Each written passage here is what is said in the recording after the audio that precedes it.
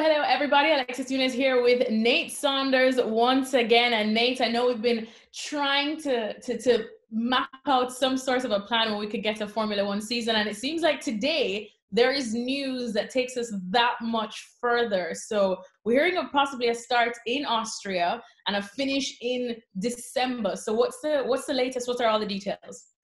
Yeah, so today we've probably had the most clear statement from F1 boss Chase Carey that we've had throughout this whole thing. So this morning, Monday morning, we had the French Grand Prix was cancelled. The British Grand Prix confirmed that any race they do in July will have to be behind closed doors. They sent an email around to all of the people that have bought tickets already. And then that was followed up by Carey kind of giving this statement, this update really on the status of the season. And there was some interesting wording in that. He said that Formula One's increasingly confident was the phrase he used in starting the season at some point in the summer in Europe. Now, the provisional date they're looking at is July the 5th and the Austrian Grand Prix. Now, like with the British Grand Prix, any race they have there would have to be behind closed doors. The statement that Carey released was very clear on that fact, that the early races in this provisional calendar, they're kind of, I guess, throwing together as we speak right now because it's so up in the air about how all these countries are going to be. The opening races at the very least will be behind closed doors, so that would be no spectators, very limited media, and the race teams themselves would be basically at the bare minimum they would need to function at a race, because there's a lot of staff that you don't need if a lot of other things are happening. So again, it's very, very important to say that there's no confirmation behind this at all. It's very much Formula One trying to be quite proactive. I actually quite like what Formula One's been doing recently, where they're saying we're not ruling anything out, but we're also here are all the options that we're discussing. So they're keeping their options open, but things could change. You know, we've seen things change just in the UK over the past few weeks. So all of this hinges on how a lot of things play out over the next couple of weeks. And in terms of specifics, how many races are we looking at? Where are we looking to finish? You know, is it still going to be like Abu Dhabi? What are they thinking? Yeah, so this was the most detail that we've had from anything. So what Carey said was that the plan would be to kind of, I guess, follow the bare bones of what would have been the 2022 calendar. So it would be Europe in July, August, September. The key there being racing through August. We obviously won't have the summer break, which was brought forward. So teams are already in that shutdown period. Usually they would be in the summer break in August. So as Chase Carey said, they'll try and fit as many races in Europe through that spell. So we'll be racing throughout August, which we haven't done in the era that there's been a summer break. And then Eurasia, Asia and the Americas through late September, October and November. So that again follows pretty much what the season would have looked like. You'd imagine the Chinese Grand Prix would end up in there somewhere.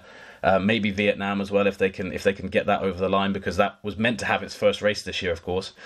And then the season, we heard talk of it extending into January next year, but with this plan, again, as a best-case scenario, they want to finish in December. So you'd have Bahrain, and then the Abu Dhabi Grand Prix would still finish the season in December. So a bit later than we would have been expecting normally. And Carey said between 15 and 18 races. So to secure that, they're going to have multiple races at some weekends. So they're not talking about having 18 standalone races. They're very much saying we'll have 18 events in as many places as we can have them, you know, until then. So it's important. That's very much the asterisk that you need to apply to all of this, is when they say 18 events, they're not talking about 18 different weekends where you go to 18 different places. It's very much they'll get 18 events in as many places as they can possibly get. They need to race in 8 countries across 3 continents for it to be an official championship season. So that's the bare minimum they're aiming for. But yeah, it by the sounds of it, it'll be quite manic if they get that over the line.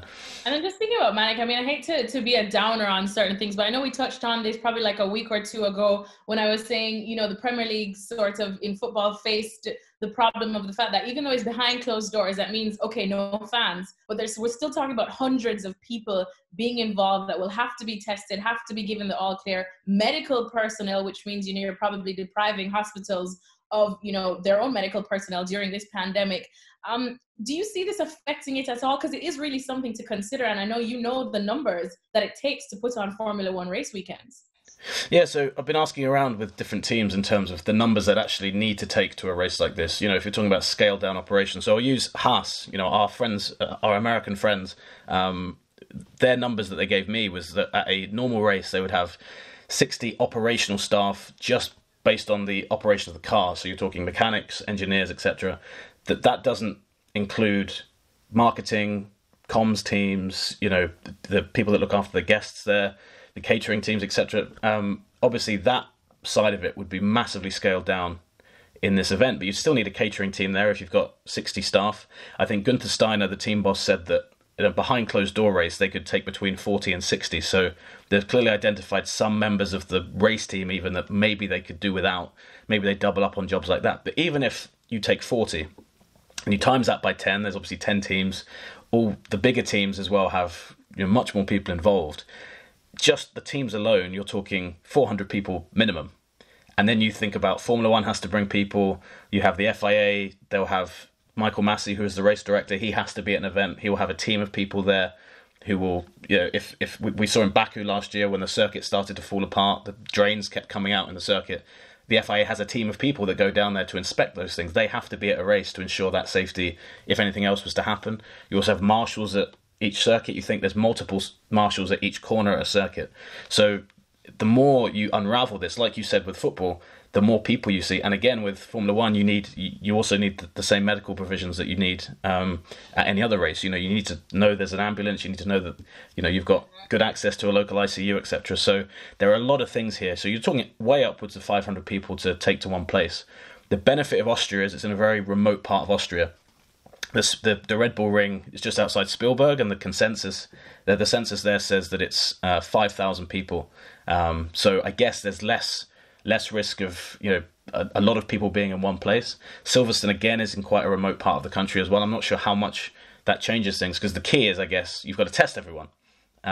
So again, there's so many question marks to this, and there's so many people that would need to be tested. It's very much going to be, the closer we get, the more we see of this. But a big question will be for Formula One, if key workers in the UK haven't been tested by July, is it right that those tests would go on Formula One staff just to put a race on? I don't think that would be morally the right thing to do, and I'm sure teams wouldn't agree with that either. So there's really simple questions like that really need to be answered before we even consider whether we're going to have a race or not. There's so many things. It's like a moving target, as always, which makes it interesting for us, I guess, but also frustrating because we don't know when any of this is going to start.